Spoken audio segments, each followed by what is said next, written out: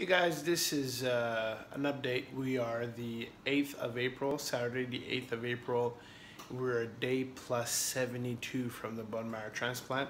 So like you guys can see, Caleb is lying down in the bed. So basically what is happening, just to give an update to our prayer teams, is that the marrow of mom is attacking the organs of Caleb, mainly his gastrointestinal tract, the upper and also the lower, so loose stools and a lot of vomiting, and also his skin is getting a bit more reddish, so it's attacking his skin as well. So we know how to remedy the situation is that we can't give powerful meds right now, because if you do so, it will hinder the bone marrow, mom's bone marrow, that is actually attacking and suppressing the cancer. So we're in a sort of a fine line type of situation.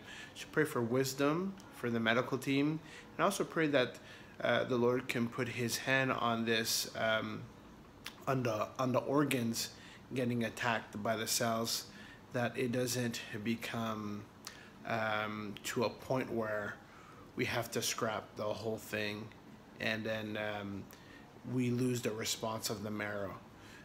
Thank you for praying for us. Pray for Caleb's general health, that the Lord may preserve him from infections. We're in the hospital, so infections, fungal infections, bacterias. We're very grateful. We're 1 week before Easter, so thank you for all of you guys keeping us in your prayers. And we think about what Christ has done for us on the cross. And yes, we have to walk through a world that's broken for now, but one day all things will be made new. But for right now, we have to suffer for a little while. So thank you for praying for us. And we'll give you some more updates in the next few days. Say goodbye. Goodbye.